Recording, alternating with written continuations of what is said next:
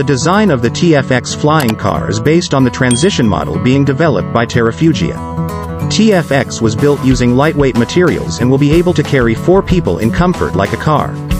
This flying car will be able to run on roads and highways, and can be easily placed in a standard single-car garage.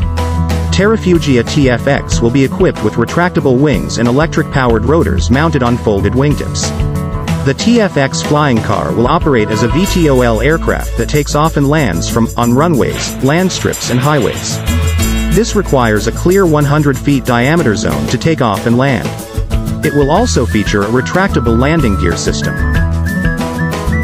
Flying cars can land in approved landing zones, but departures will not be permitted until the appropriate landing zones are selected, in the case of a temporarily restricted airspace, TFR.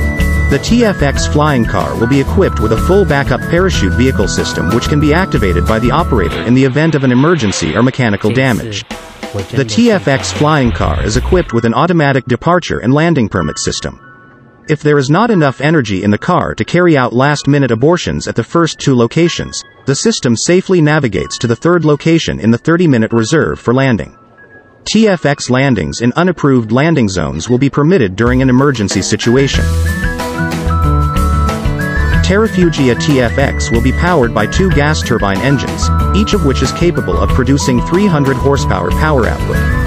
The engine will drive the rear-mounted propeller when the car is flying. The battery can be recharged either from the engine or by connecting it to the electric car charging station. The TF-X flying car will be able to go at a maximum speed of 322 km per hour and will have a non-stop flight range of more than 800 kilometers. Terrafugia TF-X will be able to take off, fly and land independently. Operators can fly it manually without much effort. TF-X can make an automatic landing at an approved landing location within the agreed weather limit. This will include satellite transponders to send the right location to a centralized air traffic management system.